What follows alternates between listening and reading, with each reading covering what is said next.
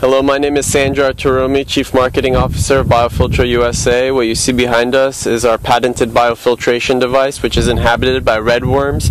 They're worm castings and colonies of nitrifying bacteria. They all work together to treat wastewater from dairies, food processors, and sewage treatment plants.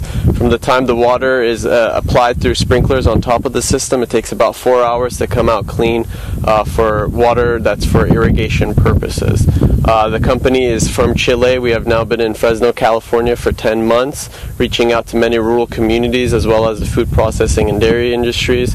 Today we're at Fresno State University where this specific dairy pilot is. The sprinklers are about to turn on right now. As you will see, we'll probably get a little bit of a splash.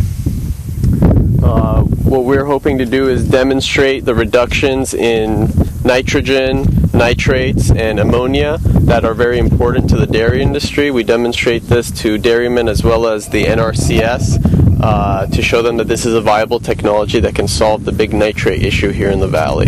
We also have pilot projects spread out in Fireball and Madera and the wine and tomato processing industry, showing the reductions in contaminants like BOD and total suspended solids that are important to these companies as well as the regional water board. We need to be able to clean every drop of water that we produce and immediately make that available for irrigation purposes, because right now a lot of water is going down the drain and completely wasted, and we can't afford that in the current drought that we're in.